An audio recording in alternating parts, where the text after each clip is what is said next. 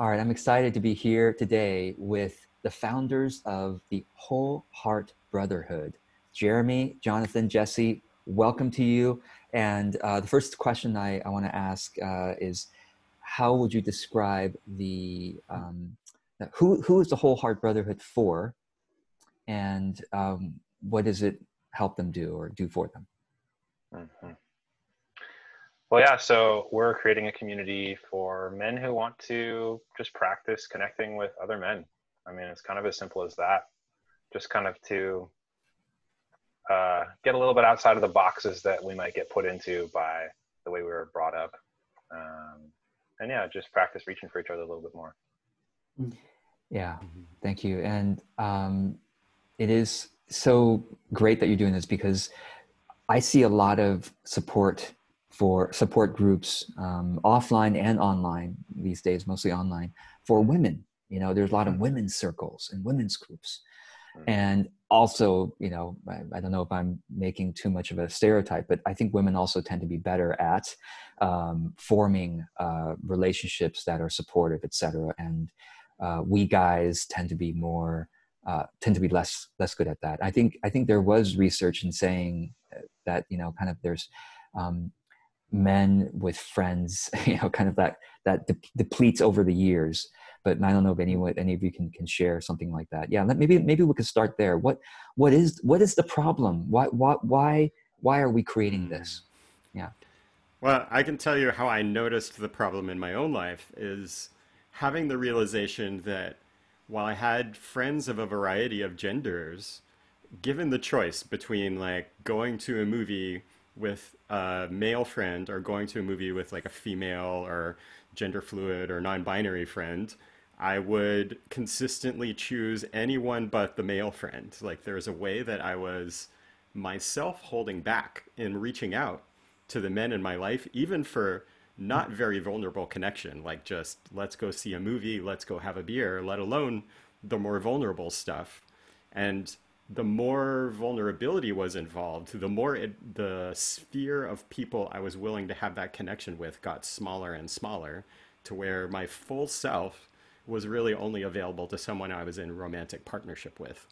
And I just got to a point where that felt really frustrating and like not enough. And I realized I really need more support in my life than just a romantic partner can provide.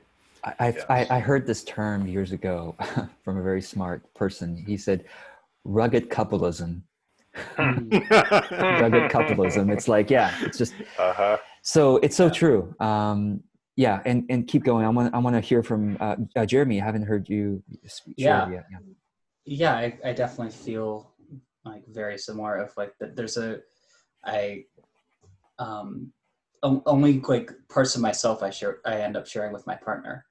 And there's trying to foster that connection with men it's a little bit like going upstream for me.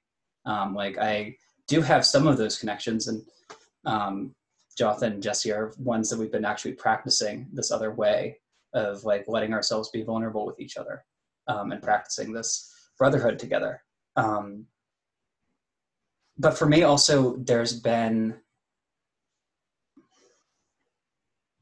I think it's been hard to call myself a man actually growing up, because of just what it meant. And that there's resistance to the identity of like, I'm not supposed to show emotions. I'm not supposed to, I'm supposed to like be this womanizer type personality that just never felt like me or who I wanted to be. And that for me, like, was a lot of the motivation of what I see as the problem of like, bringing together a place of connection for men where we can support each other and move beyond what like we've had to be and be all of who we are. Yeah, awesome. And so what are some of the skills that the Whole Heart Brotherhood will teach or practice that, you know, men could bring, you know, into their lives, their work, their relationships? Empathic listening, I think, is a big one. And what does that mean? Just really being able, like, empathy is just sort of the ability to kind of get what it's like in someone else's world.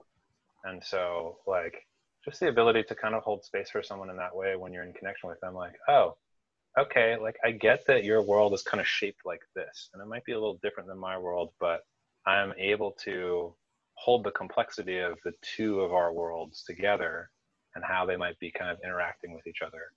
I feel like that's a skill that we'll be developing. And, Awesome. And Jonathan, we'll kind of go in that order. Jonathan, what's another skill?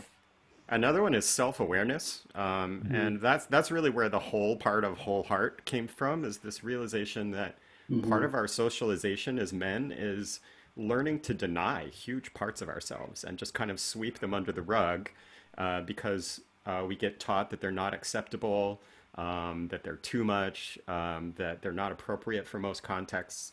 And so just cultivating the self-awareness to like have an intimate relationship with all of myself and like welcome myself when I'm angry, and to welcome myself when I'm grieving, and to welcome myself when I'm bursting with joy, and to like allow all of those things to happen fully is a big part of what we want to give to people, give to men, is this opportunity to just fully express your whole self. Yeah, this is awesome. And Jeremy, before you go there, I just want to share, this today has been a bit of a strange day for me. And several things happened, but one of the things that happened was that I got angry at a particular social media thread that I saw. I guess maybe it painted me in a kind of bad light. And I probably have some fault in that. But yeah, I got real angry. I'm like, people don't understand what I'm talking about here.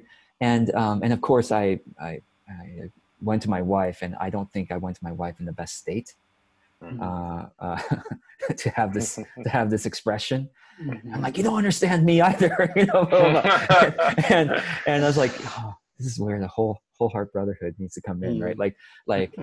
Yeah, it's like learning to be with, like, I think with, this is interesting, and now this is turning into a therapy session for George. I think, I don't know if this is true for other men, but I know that I have had a difficult time.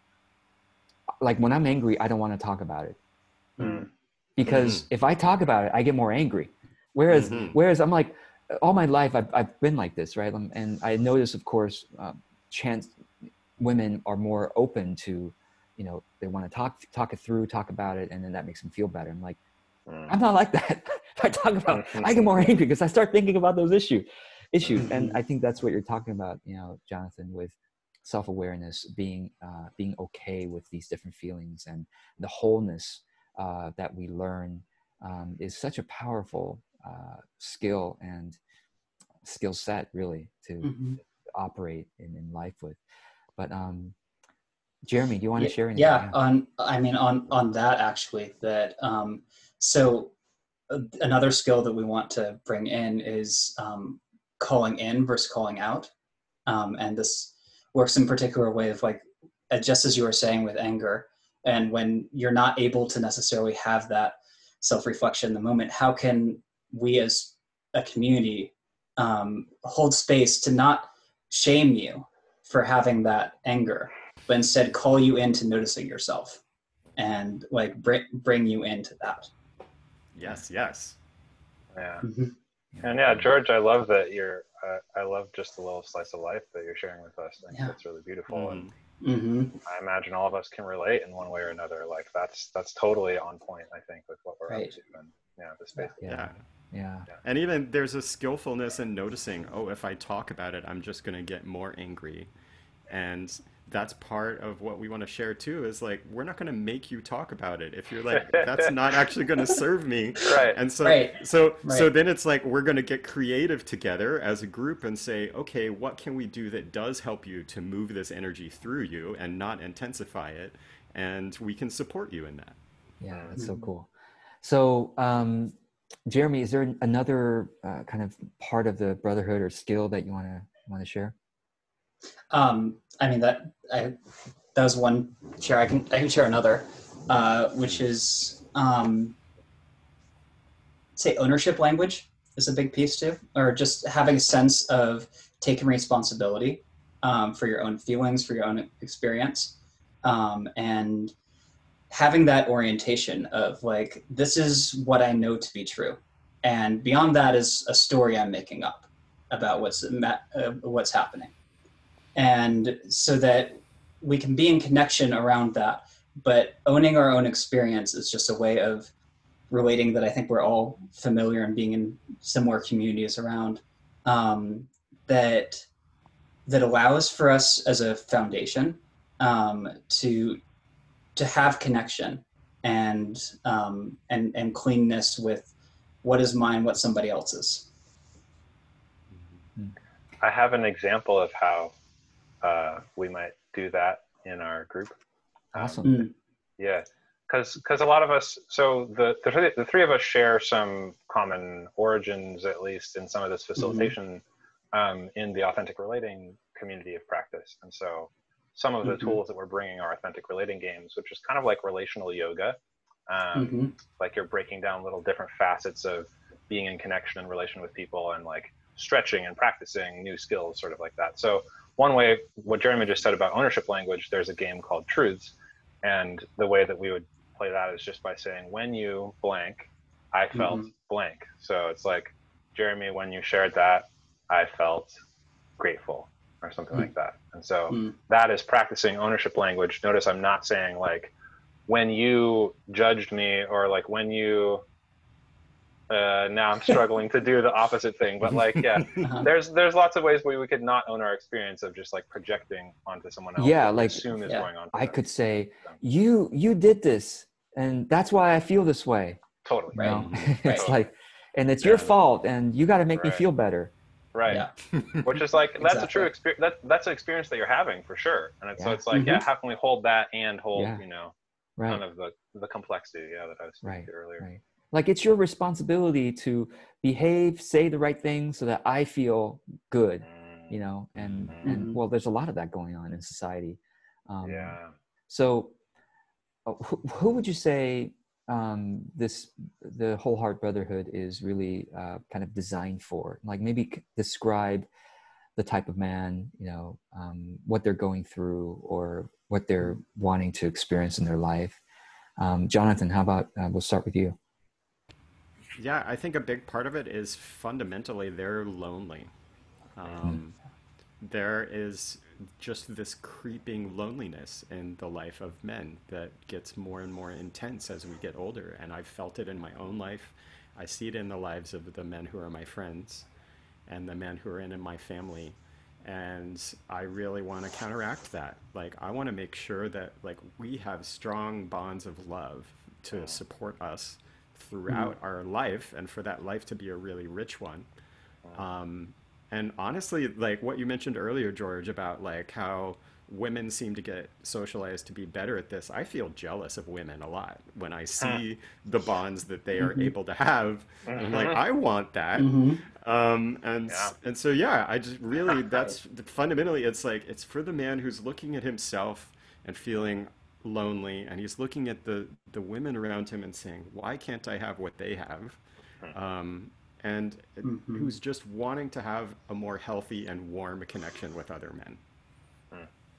Beautiful. And what's the I think I'll just say I think we all remember like what best friends were like when we were younger. I mean, we're more likely to have had best friends when, you know, elementary school, you know, maybe high school, maybe college, and then those friendships start to fade away as we leave high school or college, because we don't go to class the same, you know, go to sports teams or any other activities like at that kind of rhythm.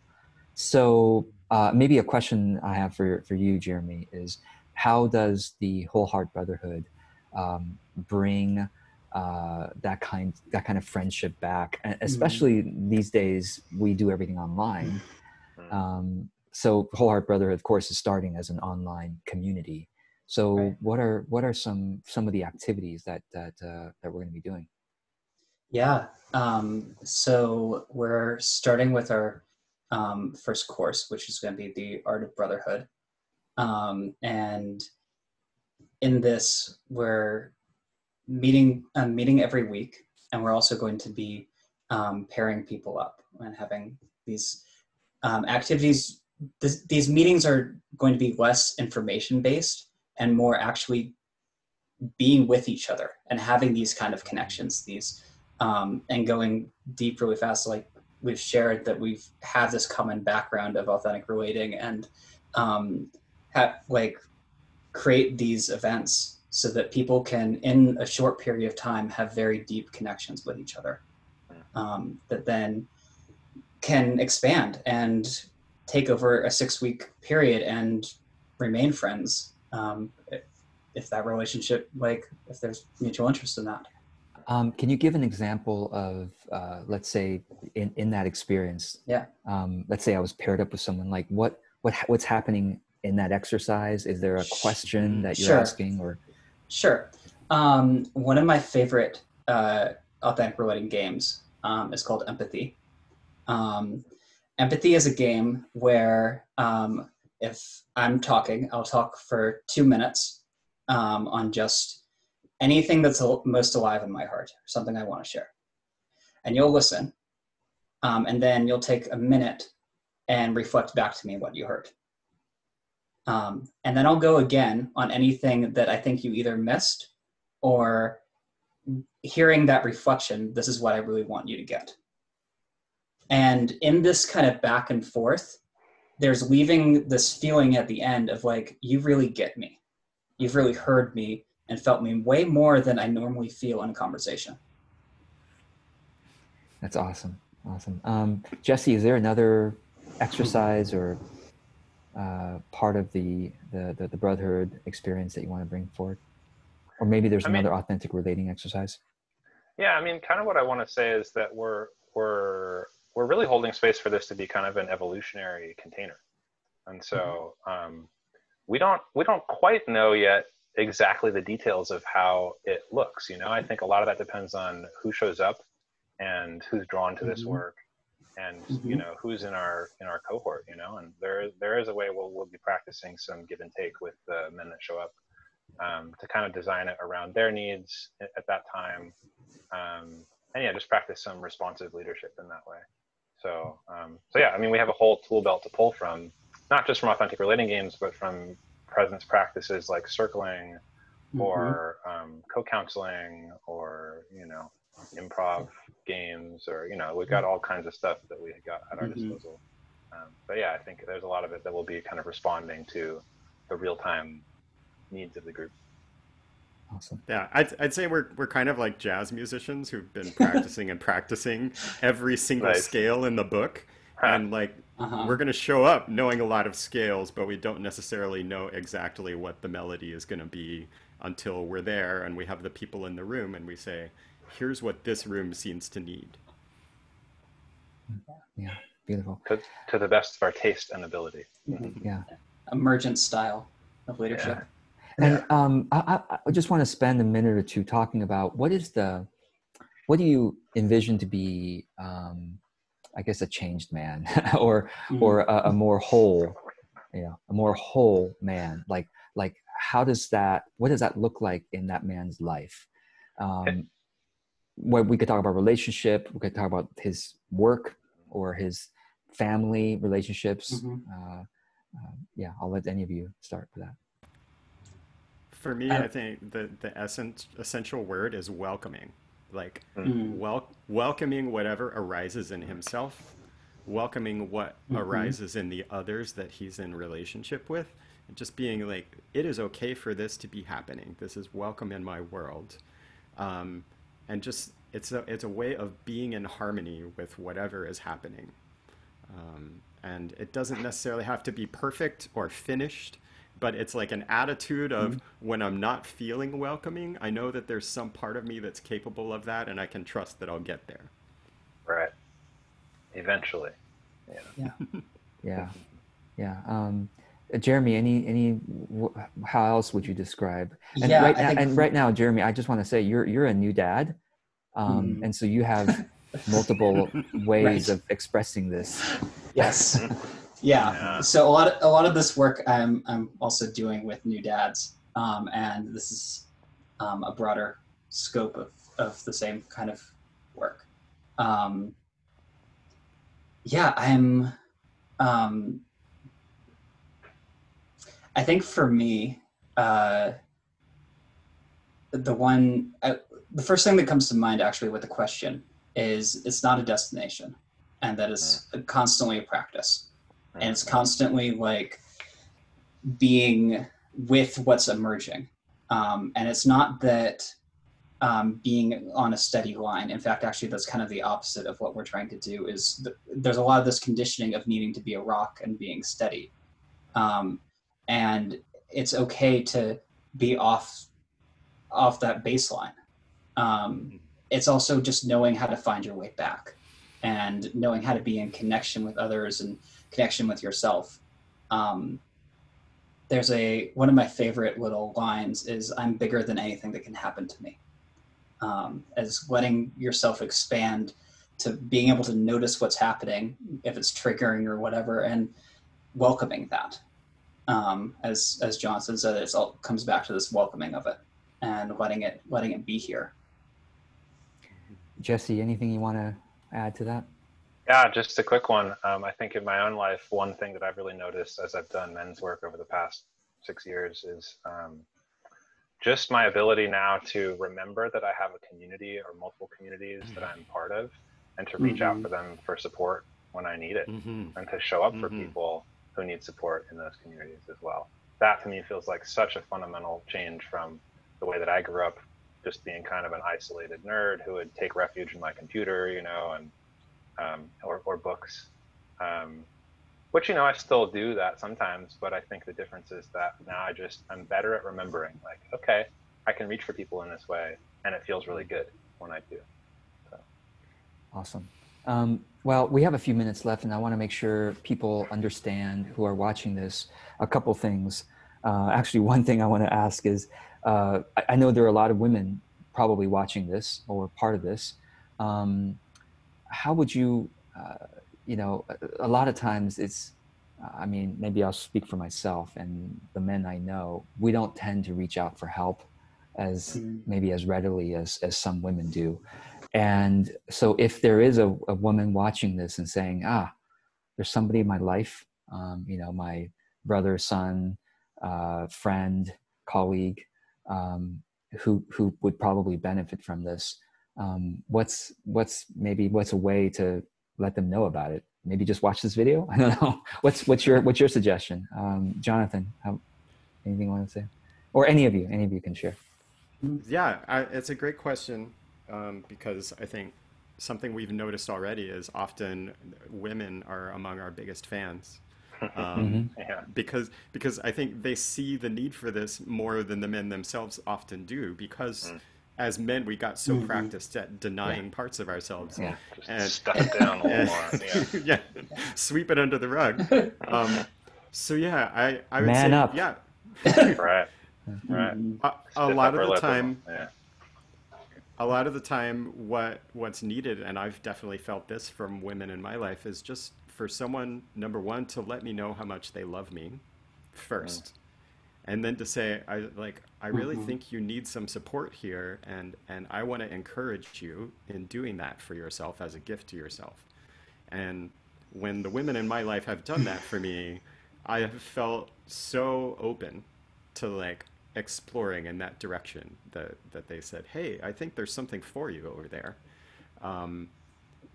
But yeah, I think the key to it was that it wasn't this message of there's something wrong with you. It's just I want to support you in growing into what you have the potential to be. Yeah, I was actually thinking if my wife said, hey, this thing looks really cool. I saw this somewhere and it looked really cool. I thought you might enjoy it. Might pique my curiosity to kind of check it out. So logistical questions quickly before we go is, how often do people meet in the group, and any other logistical things that we need to know about? So, so we're actually launching, we're doing a free taster event, like a free intro event, let's see, it is Friday, May 22nd. Yeah, and by the way, if people might be watching this months from now, so you probably, I imagine you guys will have that on a regular basis. So be sure to check out the website for all that. So, yeah, totally. So first thing is really to go to the free taster event. And, and we'll be doing those periodically. So probably, no matter when you're watching this, then we should have one coming up relatively soon. And to get involved means, I think the cost is pretty reasonable. I'm not going to say that because I don't know what it's going to be by the time people watch this, but from what I understand, it's very reasonable, very affordable, and for the kind of support that you get. How often do you guys expect to meet, like as men participate, like once a week or? Yeah, we plan on. Go ahead. We plan on doing once a week for the courses that we're running, and there'll be like 2 hours each time, and be for a set period of time that you're in a certain cohort. And within that, you'll also be part of a larger men's community that is just ongoing. It has constant flow of it's basically a private social network. So it's kind of as much as you want to participate in that. Exactly. Yeah. Okay. Website. wholeheartbrotherhood.com. wholeheartbrotherhood.com. So be sure to check that out, guys and gals. For your guys, thank you so much for doing this work. It's really needed, and really glad that you're the ones facilitating it. So thanks so much, George. Thank you. Have fun. Yeah, thanks so much.